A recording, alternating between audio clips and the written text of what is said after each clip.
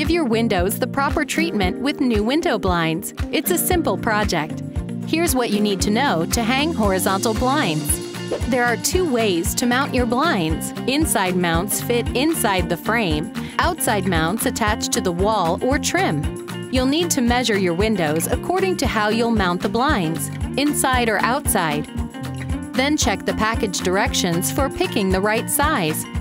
Mark the width and cut according to the directions. Next, mark the center of the window opening and lightly mark the center of the blind headrail. Then hold the brackets in place. Mark the holes, drill pilot holes, and secure with screws. Mark the center bracket location, drill pilot holes, and attach the bracket. Now lock the blind in place.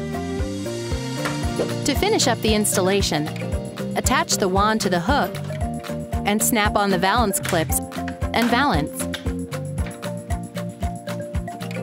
Insert the bottom rail end caps too. If your blind is too long, you can shorten it. Lower it all the way and cut out the extra slats. Don't cut the bottom rail or strings. Next, cut just the horizontal ladder strings. Remove the plugs from the bottom rail. Slide the bottom rail up the strings.